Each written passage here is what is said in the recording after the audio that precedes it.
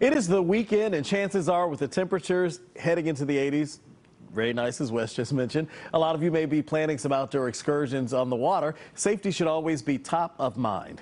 CBS 17's Nick Sturdivant is live for us tonight in Raleigh. And Nick, you spent some time at Falls Lake this evening. How were things out there?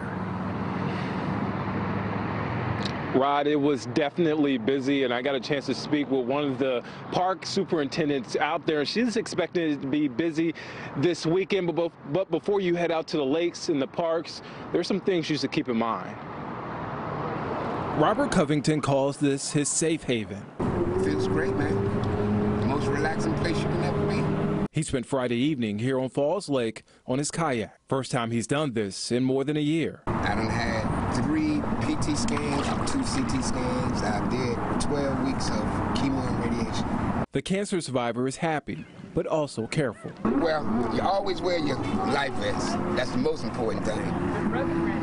I try not to be too close to boats. Don Taylor and her family rented a boat Friday, also keeping safety in mind. Everyone had a life vest while we were on the water the whole time. So last year at Falls Lake, we were the 3rd most visited state park for 2021. We had almost 1.5 million visitors, and that was a huge increase in our visitation. Crystal Lloyd, who is a park superintendent at Falls Lake, expects the trails, campsites, and lakes to be busy, especially this weekend with the summer-like weather. She says it's important to make sure you're hydrated, sober behind the wheel of a boat, and wearing your life jacket in the water and on the boat.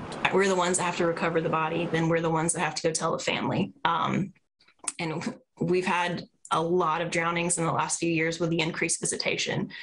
So it takes a toll on park staff here. With precautions in mind, Don hopes this can be a safe haven for her family too. Just really trying to spend time with family because we missed out on a lot the last couple of years for sure. And keep in mind, parking is expected to fill up pretty quick. Now, if you don't have a life jacket, there are free ones at the designated swimming areas. Live in Raleigh tonight, Nick Sturdivant, CBS 17 News. All right, Nick, thank you very much.